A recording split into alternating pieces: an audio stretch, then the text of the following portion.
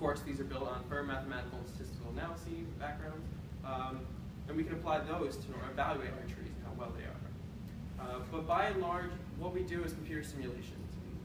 That's by far what we do nowadays. However, there was a brief appeal of experimental phylogenetics back in the early 90s, and this is comparison of inferred trees with actual true known evolutionary histories. And those known trees could either be experimentally generated in the lab or otherwise known, such as with HIV patient-patient transmission sampling. So both of these two approaches have a couple drawbacks. The great thing about simulations is that they make explicit simplifications using proposed models of evolution. And a drawback to simulations is that they make explicit simplifications using proposed models of evolution. Thus, they have a very difficult time handling very complex or even emergent properties of the evolutionary process. These include things such as natural selection, distribution of mutational effects, complex epistatic interactions, and all of these things changing dynamically over time throughout the evolving process. And then other population-level processes too, such as clonal interference, genetic hitchhiking, etc. Todd Oakley came out with an ardent critique of experimental phylogenetics back in 2010, and his two main issues were these. So a couple of points relate to the feasibility of experimental phylogenetics. It's just very difficult to do. It's very costly. Because of this, there's lack of replication, it takes a lot of time on the researcher's part, and even still, you can't really observe that great an extent of evolutionary change. His other main critique was just that there's this trade-off then between the feasibility of experimental phylogenetics and whether it's more biologically realistic or not. So again, it's not necessarily representative of all of nature. You can't generalize an experimental phylogenetic study. But it does provide information on one actual evolutionary history as opposed to an exhaustive set of conditions that never actually apply in nature. So the landmark study of experimental phylogenetics was done by David Hillis and collaborators back in 1992. And he evolved this bacteriophage T7 evolutionary history, starting with a single clone ancestor, and then seeding each of these lineages with a clone. So he created this symmetrical 9-taxon rooted tree evolutionary history with periodic cladogenesis, and then evaluated different methodologies to see how they performed. Their results were that with restriction endonuclease data, all methods predicted the true tree in terms of clade support, what clades they reconstructed. However, with sequence data, maximum likelihood was only able to infer 5 to 6 clades correctly, and I'll touch back on that then when I show you my data. So we were interested in replicating this, but harnessing the abilities of a different system to make it more feasible to conduct different experimental phylogenetic analyses. So first, if we're going to look at a completely different system, all the requirements for phylogenetics need to be met. It's very simple. Just heritability, traits with variation, ancestor-descendant relationships, cladogenesis, and if we're going to use maximum likelihood, Bayesian inference, modern methods, we need a model of evolution. So we propose to do this with digital evolution via the Avita software platform. So what is Avita? It's evolution in a computer. So we have these digital organisms, and they are evolving in this digital landscape. So a digital organism is a small computer program, and it's composed of a sequence of computational instructions. That's its genome. The genome allows it to be able to self-replicate, and when it does so, mutations can be introduced in a probabilistic manner according to mutation rate. And the genome also can allow it the ability to perform different computational tasks. So there's just a schematic of this over here. We're inputting a number from the environment, doing some stuff on it, outputting a number. If those numbers match in some way that we a priori set the environment to reward, then that organism will get a boost and be able to replicate quicker. So we have here heritability, variation, and differential fitness. We have all the ingredients of natural selection at play here, so we have adaptive evolution, and then genetic drift, all other population level processes are all inherent to the system. Avita sequence data resembles the amino acid sequence data. We can just characterize this as single letter abbreviations, there's 20 different characters. And then of course, it just looks like an amino acid alignment then too, right? If you sample organisms from the same population or from multiple different populations. Avita also has a known model of evolution. Its actual mutational model is Poisson, so a mutation from any one instruction to any other is just equally likely to occur. And it also has a knowable substitution model. The great thing about digital evolution and Avita specifically is that we have a perfect digital record of everything that is occurring within the system, including all of the genomes of all organisms, or all individual individuals in the population at each generation. Therefore, you can just simply reconstitute what all those substitutions were and generate an actual matrix from them. So Avita meets all of these requirements for phylogenetics and deals with some of these feasibility issues that are involved with experimental phylogenetics.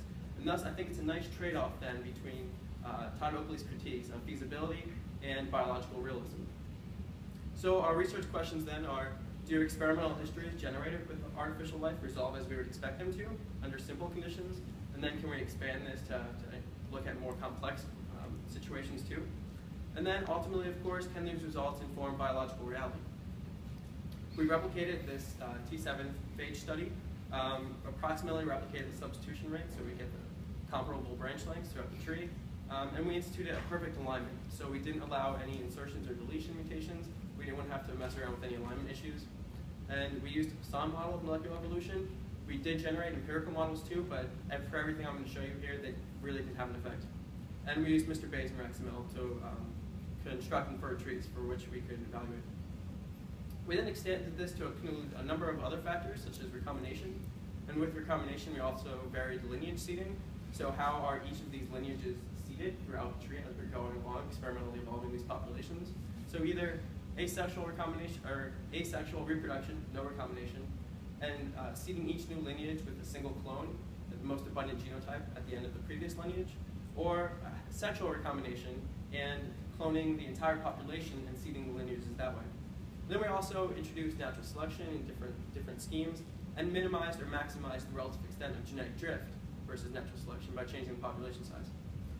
We also varied the extent of evolution occurring across the tree, just the number of generations per branch, and we either did this in uniform manner across all branches in the tree, or varied the number of generations per branch. So we evolved in known evolutionary history. We sampled at the very end, and then inferred trees using Mr. Bayes and RxML. And then, of course, we need a criterion to evaluate how well the accuracy of our inferred trees are to the true tree. And we use the Robinson-Folds distance measure. We could use a whole bunch of tree distance measures. This is just one of them.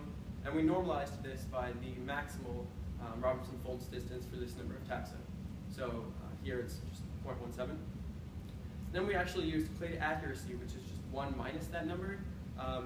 And we did this because it not only has a direct interpretable, it's directly interpretable, it's percent of clades reconstructed accurately, but I also think it's nice in experimental phylogenetics to look at the positive side of everything. You know, how well are we doing? We're doing really well usually. So clade accuracy then is just 83%. The H and I sister clade isn't reconstituted there in the inferred tree. And so we have 10 replicates for each of our experimental conditions here. And now this is important. I only took a single tree from each of these replicates with either RxML or Mr. Bayes. So either the single tree with the greatest maximum likelihood value, or the single tree with the greatest posterior probability. And now I totally acknowledge that this is a very, throwing out a lot of data here. We can look more into this much more in depth about everything, including the actual model of evolution, everything. But this is just a very nice broad stroke of the accuracy of these methods. So then we took a mean of that for each experimental condition. These are the type of data I'm going to be showing you, so I'm just going to walk you through this real quick. We're going to have clade accuracy there on the y-axis, ranging from 0 to 100%. So actually reconstituting the correct tree, all those clades for all of the experimental replicates, all 10 trees. Then across the x-axis, we have the different treatment conditions. And these are going to be broken up into different columns with some data points above there. And generally, the data points will almost always overlap. So if you only see one dot, RxML, Mr. Bayes, they're right in there. Okay, so simple neutral evolution. It's actually very, very weak stabilizing selection. Both methods do very, very well. Strong stabilizing selection, very strong stabilizing selection. We see that for a limited extent of evolution on the tree, we're actually not being able to infer one of the 6 clades correctly.